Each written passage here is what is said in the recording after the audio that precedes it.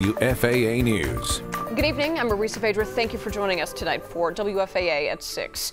We begin with the tragic death of a Grand Prairie police officer. Today, Officer A.J. Castaneda's body was moved to a funeral home in Arlington. This as flowers, balloons, and stuffed animals all stacked on a Grand Prairie police cruiser to honor his life. Castaneda was killed yesterday while working on his day off. The 5-year veteran was hit by a 17-year-old driver who lost control of his car and then hit Castaneda as he stood outside of his unit. Castaneda was then thrown from the highway to the ground below.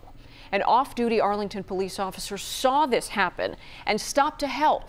We spoke to him today about that heart-wrenching moment that he pulled up on the scene. Ran around the Tahoe, didn't see the officer anywhere. My heart started to drop at that point. Didn't know where he was. And that's when I first noticed 2 civilians who had stopped also, and they were peering over the ledge of the bridge. And I was like, no, please no. And I looked over the bridge, and that's where I saw Officer Castaneda. My heart immediately just went to the floor.